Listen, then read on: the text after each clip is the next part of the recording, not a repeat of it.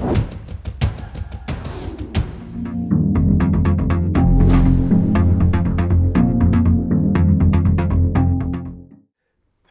welcome to this episode of The Martial Truth, Spirituality and Martial Arts. So, one of the members asked me to do a podcast on spirituality and the martial arts.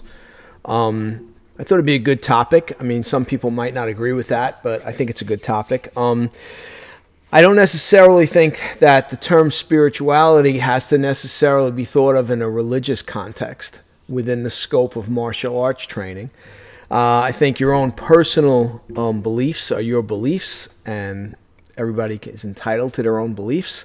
I find it interesting all the time when someone who's not a person of faith or doesn't believe has a problem with someone that does. Like me personally, I'm a Christian, okay, but I don't care to impose my beliefs on you, all right, or my personal spirituality on you. That's for you to decide, okay?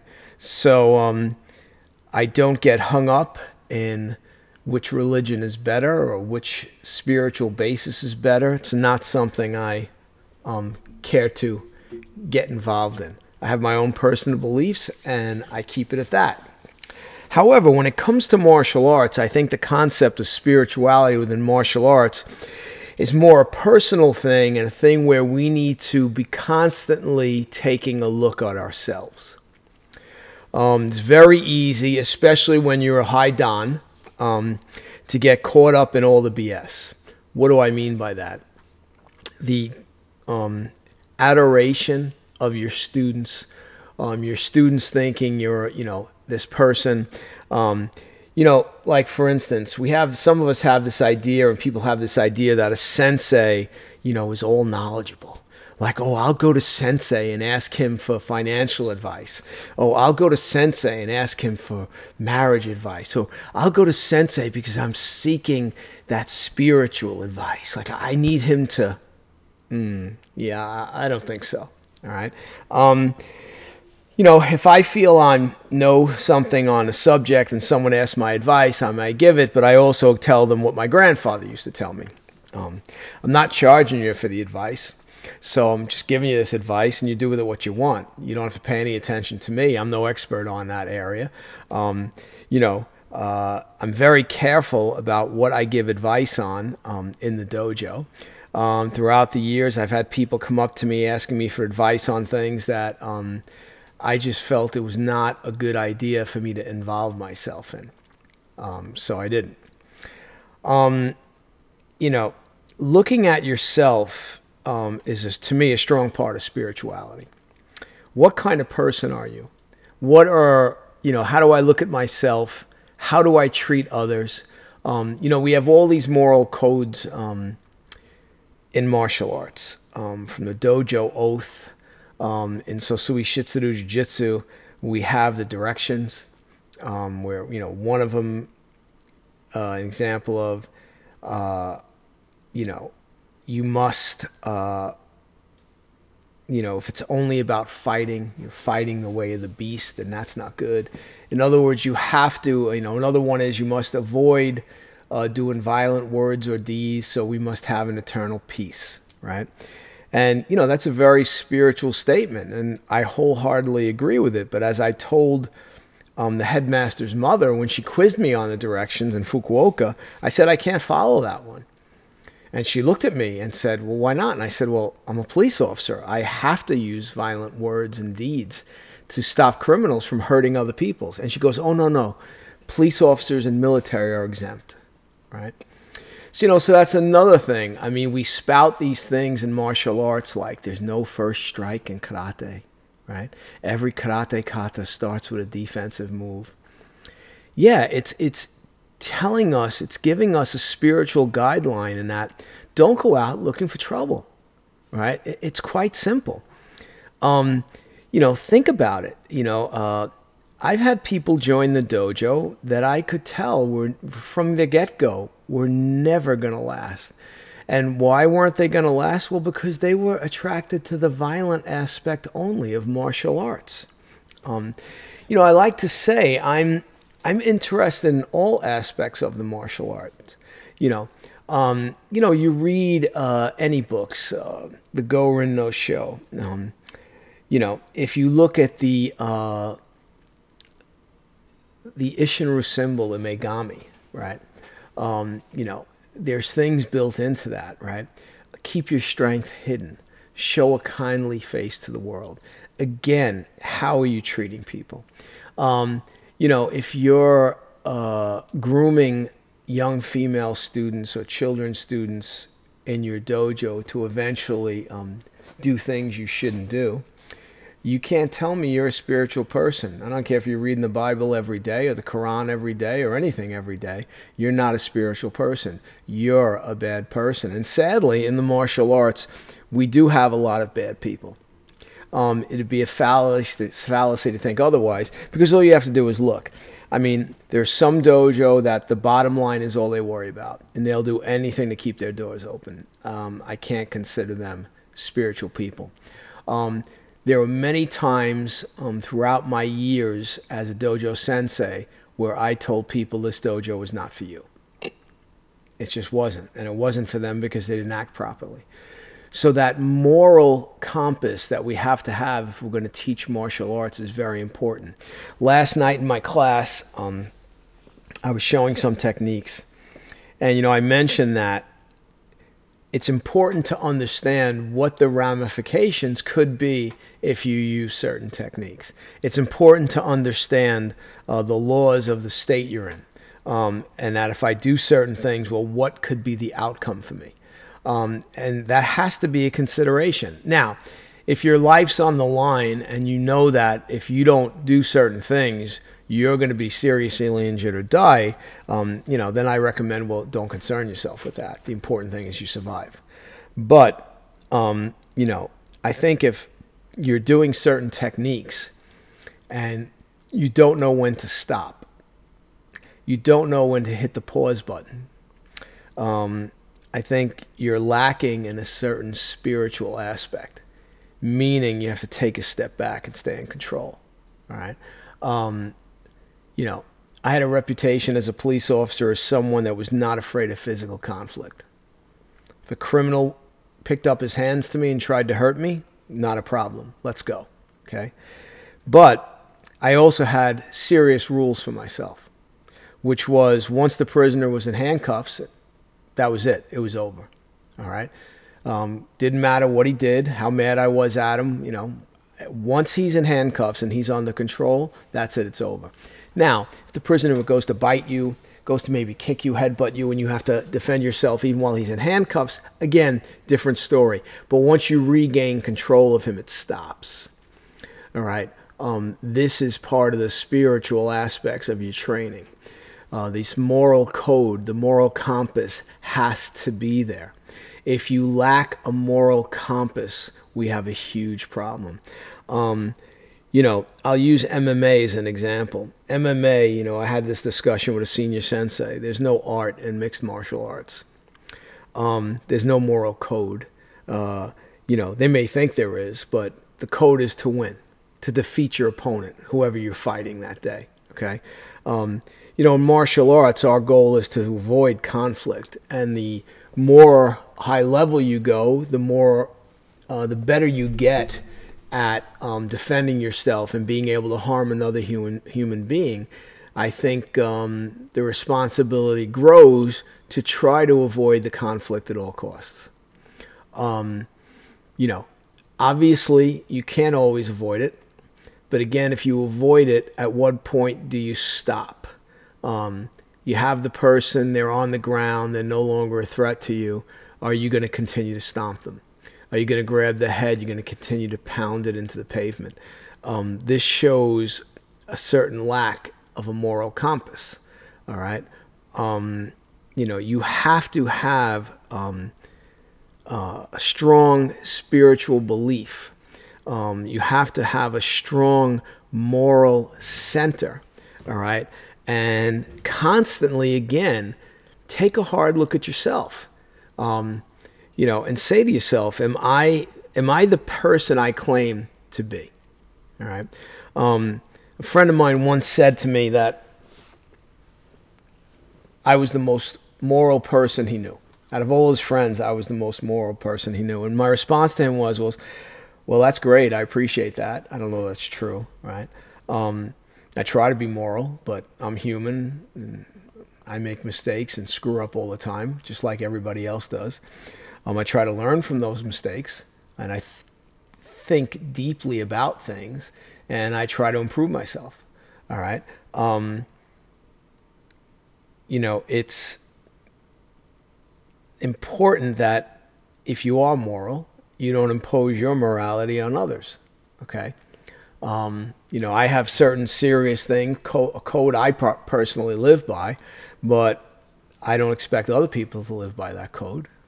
That would be wrong. That would show a lack of morality on my part.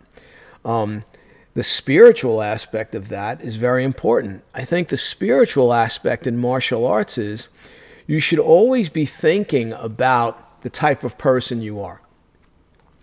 When I went to Okinawa the first time and I trained with Master Kichido Shimabuku in Ishinryu Karate, he told me some very important things that I think fit right into this discussion of spirituality in the martial arts.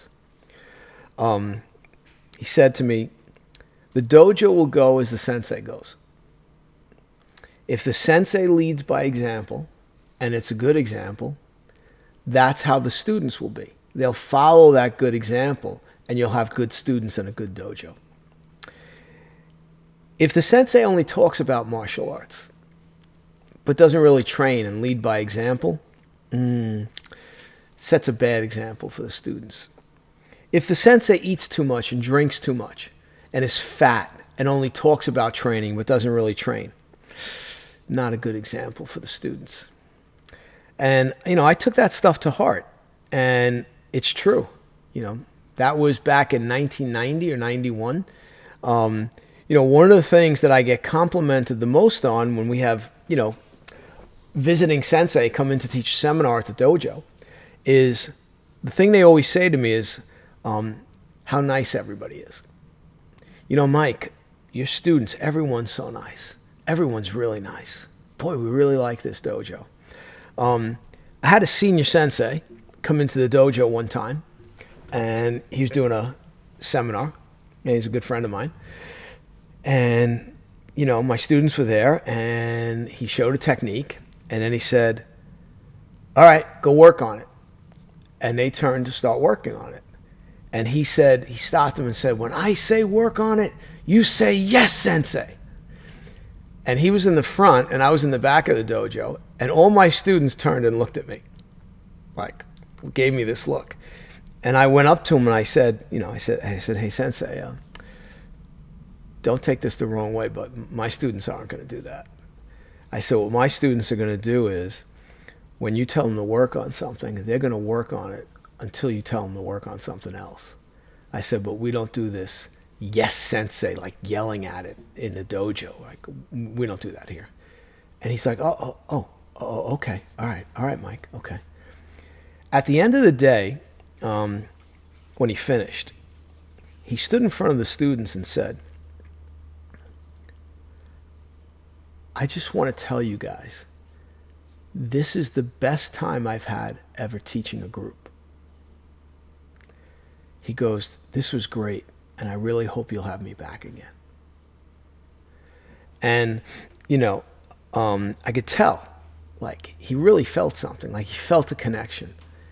And the connection was there was no fake yes, sensei, ooh, sensei, every time the sensei says something. There were students hanging on his every word, and when he said to work on something, they went and worked on it. And if one of them was having a trouble with a technique and they asked him to come over, he could see the honesty and the sincerity in them wanting to learn and wanting to get better. And that's the kind of student I try to cultivate. And, throughout the years, when one of my students maybe has done something that wasn't too good, and I felt that he was someone that could correct himself, I've always tried to tell the student to take a look at yourself. you have to think long and hard on this. It's important. So the spirituality, again, is the idea of examining yourself constantly. I don't think it's a good idea, my personal opinion, to mix religion and the dojo. I don't think it's a good idea, in my personal opinion, to mix politics and the dojo. I've always felt that when you walk in the dojo, if your life right now is in a very bad place, you've got some things going on, and you just don't feel good, and you're worried about things, okay? I always felt the dojo should be a place where you walk in and you can escape that for an hour or two through training. And, through the camaraderie and, the group of people, if they're good people, they might be able to support you through your problems. I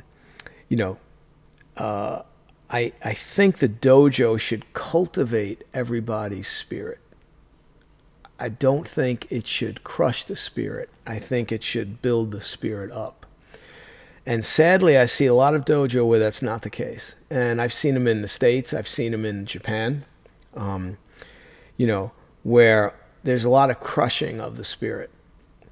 And, that's not good. It's like you want the dog to do things because the dog loves you, not because you beat the dog. Okay? Now, are there times you have to be, physical with a student? Of course, it's martial arts. All right? Some people need to, you want them to be able to defend themselves. Sometimes you got to push them a little bit. Understand the dangerousness of someone else trying to harm them. All right? But crushing someone's spirit is a bad thing. It's not something you should do. And you see it a lot with martial arts people. I mean, look, I see videos all the time where, a martial arts instructor's got a student standing there and he's punching him in the face with gloves on. He's kicking them, hitting them. I mean, this is just utter nonsense, My first instructor tried to crush my spirit. But that just wasn't going to happen, okay? But that experience of him having tried to crush my spirit, seeing how he treated other people, made me realize how I wanted not to be. Throughout the years, I've obviously trained with, I can't even go into how many different senseis I've trained in all the various martial arts. And some of them have been really good people, and some of them haven't. So their lack of a personal spirituality, a personal moral code, the ability to look at themselves and say, is this a good thing I'm doing? Or is this a bad thing? And if it's a bad thing, why am I doing it? I need to correct myself. But they lack that. They lack that personal spirituality, that ability to look at themselves and question themselves. Am I doing the right thing? Am I doing the right thing? It's very simple, Again, bringing religion in the dojo becomes a problem. If you want to do that, that's fine, but you're limiting who can train at your school. You're limiting certain things. The rules apply to everyone in my dojo. So if you come in and you say to me, well, I can't bow to the showman because of my religious beliefs, then I inform you that this is not the dojo for you. Because bowing to the showman has no religious connotation. Now, if I had a shinzen up in the front of my dojo, a Shinto altar, that has a religious connotation. But I don't practice Shinto, so I don't have that, okay? Tatsuo Shimabukuro, the founder of Isshinryu, was concerned that he was offending the Marines' religious beliefs, because he had the painting of the Megami. And what he did was he put a painting of Jesus on the showman because he didn't want to offend them. Me personally, again, I don't agree with it. You need to kind of have a separation of things. All right. You bring politics in your dojo. If you believe one way, or if you're on one side of the spectrum and that's what you're espousing all the time, well, you're going to turn off a whole bunch of people in your dojo. And again, you can talk about religion, you can talk about politics after class is over, and people maybe are in the front getting ready to leave. If they want to stand around and talk about what's going on and they want to talk about their religious beliefs, that's great. But within the context of training, I avoid it. I don't have it in my dojo. I talk about training. I talk about morals a lot. I talk about the moral compass. You have to have integrity. You have to have all these different things, the virtues we talk about of Bushido, right? And again, if you think every samurai was a good person or believed in a strong moral code, I mean, come on. They're warriors, all right? They're not all good. It's like anything else. You have good and bad and all, right? So in law enforcement, you have bad cops, you have good cops, you have bad doctors, right? You have good doctors, right? So it's the same with martial arts. So if you cultivate a personal spirituality, a belief system within yourself that I'm going to hold myself to a high moral standard, then I think it's very easy to be more successful. If you talk a good game, but then your actions show you to be something completely different from what you claim, it's going to cause problems. All right. My first instructor was big on that. He'd talk a good moral game, but then his actions would show he was something completely different, that he was not a moral person, that he was a bad person. All right. Twice I caught him in the dojo with women that weren't his wife. The same dojo I was a business partner in. So he's involving my business in his immoral activities. Now, if he chooses to do that, that's fine. But don't involve me in it, because now you're bringing me into your dark place that I don't want to be in. All right. So, again, the sensei, if you're a sensei, you need to take these responsibilities serious. You need to look at yourself constantly. Can I make changes to myself to make myself better, a better person? Not just a better martial artist, but a better person. Am I doing the right thing by my students? This is all part of the spirituality of martial arts. And again, if all you do is practice the fight, if all you're ever talking about is the fight, okay? This is how you hurt this person. This is the technique that works. And you never bring into a moral aspect of it. Okay, well, why would I need to do this technique that could result in the death of another human being? Well, it's simple. It's to save another human being or to save yourself. Okay? That's an aspect that needs to be discussed. All right? So my advice to people on spirituality and the martial arts is it's really up to you to look at yourself. What do I believe? Am I only teaching the fight, or am I teaching the spiritual concepts that will help students to understand when and how and why we might use certain techniques? So, look at yourself. Examine your own values, your morals. This is the important spiritual aspect of the martial arts. Hope you like this one. All right. Feel free to comment on it, please. If you liked it, click the like button. Please consider becoming a member. There's merchandise you can purchase to be scrolling underneath this video if you want to check some stuff out. Please click the like button, share it. All right. Subscribe. Closing in on 13,000 subscribers. All right. Appreciate all of you, and take care, and I'll see you in the next one. Thanks.